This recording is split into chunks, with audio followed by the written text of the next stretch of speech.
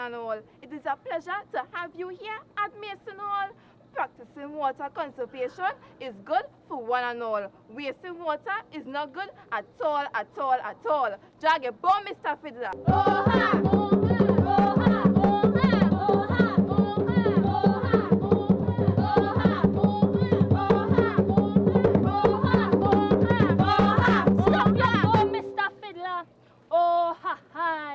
Well, you know Tobago people like fish. Yes, and we just use it in almost every dish. With vegetables like pak choy and lettuce. And that is why our project title is aquaponics. Water conservation is essential for survival. And to this we agree with no denial. We use the water from the fish to fertilate our lettuce.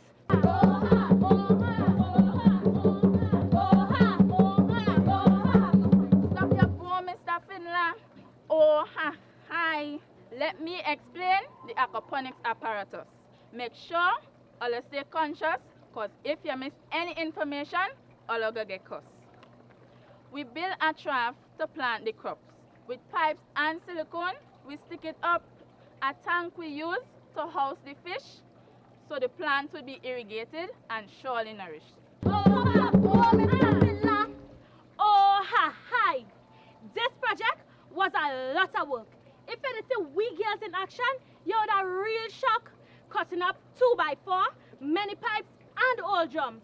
But we had real fun in the hot sun. Blood, sweat and tears to carry gravel to the drum.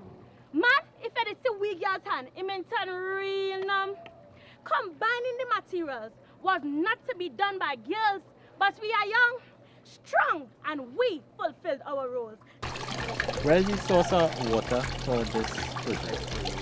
Well, look, the water is flowing into the fish tank, right? But into the filter, it has the filter here, and the filter filters the water, and it comes along in these pipes, and in these pipes it has small holes, right? So as it flows, it starts to duct and it irrigates the plant. When that happens, when the peat moss is saturated enough, the water comes through the pipe and then it comes into here. How much water have you conserved by using this system as compared to the traditional system? We have actually conserved 100%, because if you look across there, this is the construct, right? And the same amount of water that it has here is the same amount of water that we use for the fish. And what was the budget like for your project? Seed money that was given to us. We didn't have no need to continue raising fund or nothing. That was just enough, because most things were recycled. What provoked you all, if I may use that word, to decide to go down that road to introduce the project to the judges? Well, our school is known for speech band because we enter a lot of competitions, and so we are always winners when we get these cultural forms, right? Because Tobago is known for speech band. That way I wouldn't know about it much in Trinidad because it's from Tobago. And so our schools take part in these competitions each year, and we are always winners. So that is why we choose to use our talents, what we are good at, to present this. How you all find your experience being on national TV? Knowing that Tobago is a small community. Well, it was frightening sometimes. You're like, feel shy to talk, like I am right now.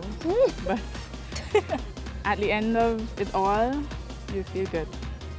So people recognize you all in the streets. Yeah, everyone saying, I saw you on TV. Yes. I really take that as a real good experience, you know, to meet people like the man who on First Up. Yes. I was happy to meet him, and I just like to talk, so I really enjoyed it. Yeah. Which team you all believe is your biggest competitor in the competition right now? Because it overall, Trinidad and Tobago. Gasparilla Girls. Yes. And before Gasparilla Girls went up to the top, it had this team from Trinidad, Watermost Prime. 1 minute we in front, then them pass it back. Then we pass them back, then them come back and pass it back. So that was the battle with Watermost Prime.